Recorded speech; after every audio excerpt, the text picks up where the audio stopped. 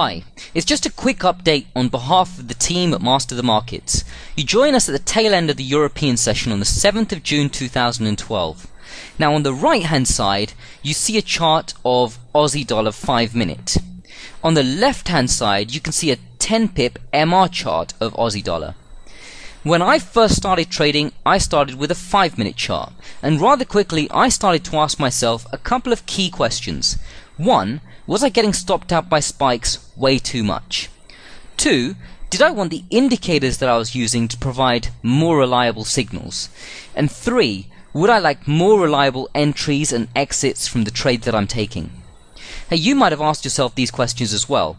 And about a year and a half ago, I met a trader who put together MR charts, which totally transformed my beliefs about charting and charting technology and just what was possible. So let me show you in a little more detail. Now, as I said, on the right hand side we've got a 5 minute chart of the Aussie dollar, and it's between 4 PM yesterday and 12 midday today. Now on the left hand side you've got a 10 pip MR chart of the Aussie dollar between the same times. That's around about 4 PM yesterday and 12 midday. Let me expand the chart out a little bit.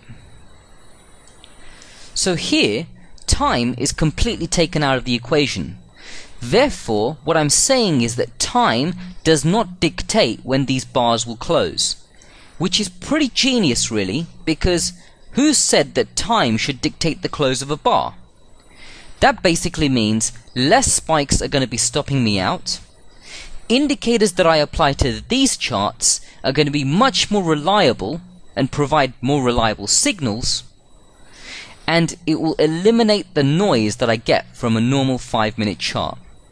So as a result of all of this, entries and exits that I take are much better. They allow me to catch much more of the bigger moves much more often.